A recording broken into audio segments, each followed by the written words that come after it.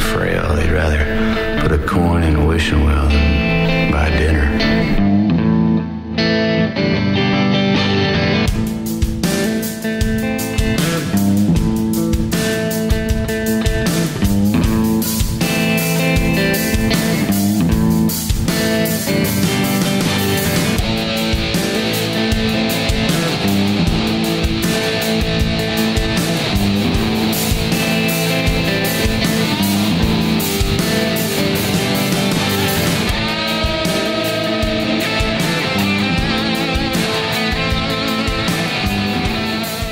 Aujourd'hui, on revoit les bases.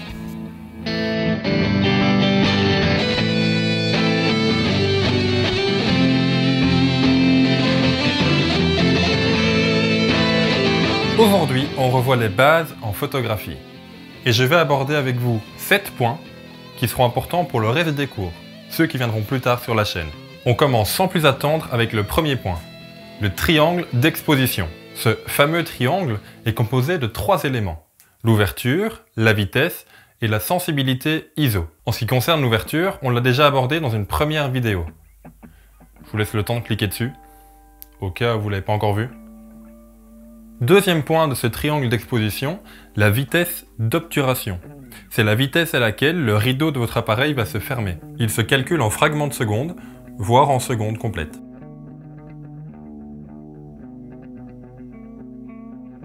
Les vitesses varient généralement entre 1 8 de seconde pour la plus rapide et plusieurs dizaines de secondes, voire de minutes pour les plus longues. Les vitesses les plus rapides, comme 1 8 de seconde, voire 1 4 millième, vont être utilisées dans des situations où vous avez besoin de capturer l'instant, un moment qui se passe très vite, comme le sport, voire l'animalier. Ensuite, nous avons des vitesses dites intermédiaires, qui se trouvent aux environs de 1 300e jusqu'à 1 50e de seconde. Ces vitesses-là vous servent dans la vie de tous les jours, pour des portraits, que ce soit en extérieur ou en studio. Enfin, sauf si votre modèle veut se barrer en courant, dans ce cas-là, 1 4 millième de seconde, c'est très bien. Et enfin, les vitesses les plus lentes et les plus longues sont là pour les photos de paysage. Cependant, jouer avec ces vitesses a une répercussion sur la lumière qui va toucher votre capteur. En effet, si votre rideau se ferme plus vite à 1 8 millième de seconde, il est important que votre capteur ait assez de lumière en cette fraction de seconde. Et au contraire, plus votre temps d'obturation sera élevé, 1 50e, 1 30e, 1 seconde, voire 1 minute, plus votre capteur sera fourni en lumière. Donc si vous voulez faire des photos au crépuscule, utilisez plutôt 1 seconde d'obturation. Oui, mais qui dit 1 seconde d'obturation dit 1 seconde sans bouger. Et même si vous êtes très fort, vous n'y arriverez pas. Vous n'y arriverez pas sans l'aide d'un trépied. En effet, le fait de mettre son appareil sur un trépied fait que normalement l'appareil ne bouge pas. Enfin, sauf si vous chotez dedans ou si jamais il y a du vent ou autre, mais normalement ça ne bouge pas. Pour résumer, plus la vitesse est rapide, 1 8 millième de seconde, et moins la lumière atteindra votre capteur. Il faudra donc jouer sur les 2 autres paramètres du triangle d'exposition pour assurer qu'il y a assez de lumière. Et plus votre vitesse sera lente, et plus la lumière aura le temps de toucher votre capteur. Et justement, troisième point de ce triangle d'exposition, la sensibilité ISO. Au cas où ça s'appelait ASA en argentique. Aujourd'hui c'est ISO en numérique, mais on s'en fout. Donc la sensibilité ISO, c'est la sensibilité à laquelle votre capteur va recevoir la lumière. Plus elle est basse, moins il sera sensible, et plus elle est haute, plus il sera sensible. C'est logique. Mais il est faux de penser que laisser son capteur tout le temps à 6400 ISO soit une bonne chose. Et ouais, ça aurait été trop simple. Parce que plus on monte la sensibilité ISO, et plus l'image sera dégradée. En effet, si on garde une basse sensibilité ISO, c'est pour garder une bonne dynamique dans l'image et avoir le moins de grains possible. Deuxième point, la règle des tiers. C'est une règle de composition de l'image qui dit que cette image doit être coupée par 4 droites et que votre sujet doit se trouver sur un de ces croisements. Le capteur de votre appareil photo, c'est le composant électronique qui va enregistrer l'image. Il existe plusieurs types de capteurs, la référence étant le 24 x 36. C'est la taille de référence, 24 x 36 mm. C'est ce qu'on appelle le capteur plein format. Mais il en existe plein d'autres. Difficile à croire qu'on peut trouver un capteur 24-36 dans un téléphone. Il n'y aurait pas la place. Dans un téléphone, on peut trouver au mieux un capteur de 1 pouce. Cette taille-là. Et je ne vais pas vous parler de tous les détails techniques, mais en gros, plus le capteur est grand, et mieux c'est.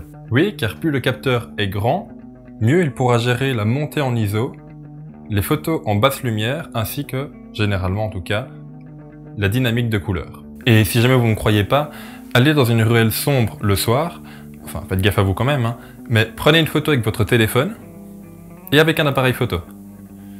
Vous verrez tout de suite la différence. Oui, aussi, plus le capteur est grand et mieux il arrive à gérer la profondeur de champ. C'est à voir dans l'épisode 1. Quatrième point, les exifs. Exif est le nom d'un photographe suédois. Non, je déconne. Les exifs, en fait, ce sont les réglages avec lesquels vous avez pris votre photo. C'est souvent ce qu'on demande sur des groupes internet, etc.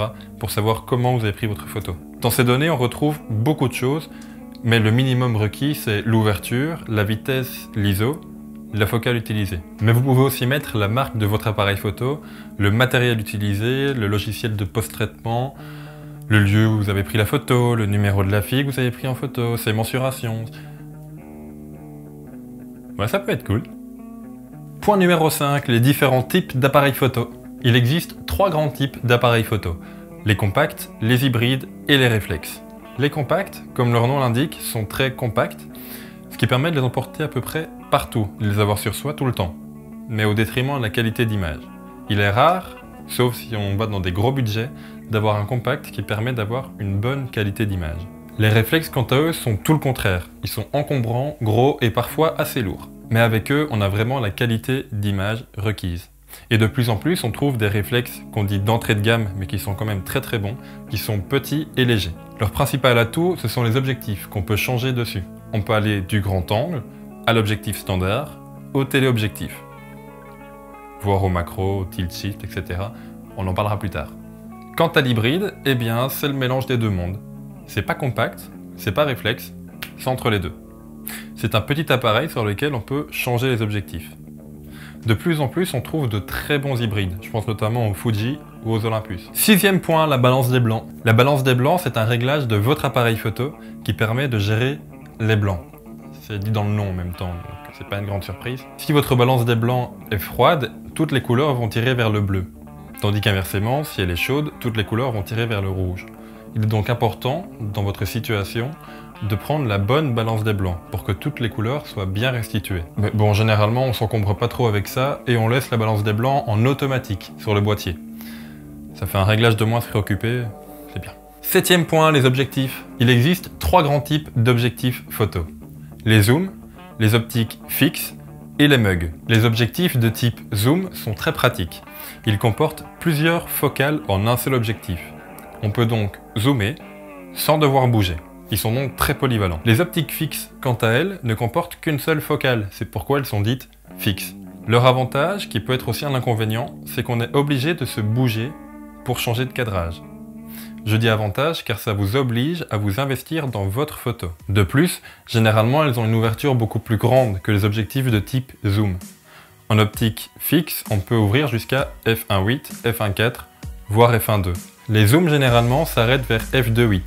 Et encore, ça ce sont les optiques pro, qui coûtent un pont. Quant aux mugs, bah c'est pratique, ils peuvent contenir du café. C'est bien. Alors évidemment, il y a des optiques fixes qui sont dégueulasses et des zooms qui sont super bons, mais comme à chaque fois, il faut savoir y mettre le prix. Je pense notamment au nouveau Sigma 24-35 qui ouvre à f2. Pourtant, c'est un zoom. Et voilà, je viens d'aborder avec vous 7 points qui sont importants en photo et qui vont vous aider à suivre les cours qu'on va vous proposer sur cette chaîne. Bon, il existe évidemment encore plein d'autres sujets à aborder, et heureusement parce que sinon on n'aurait plus de vidéos à faire. Comme toujours, si cette vidéo vous a plu, n'hésitez pas à mettre un j'aime, à commenter, à partager, abonnez-vous à notre chaîne YouTube, parlez-en autour de vous, et puis sinon vous pouvez nous suivre sur Instagram, sur Facebook et sur Twitter, et on vous met à chaque fois 2 vidéos en dessous. Voilà, maintenant vous connaissez. Ciao!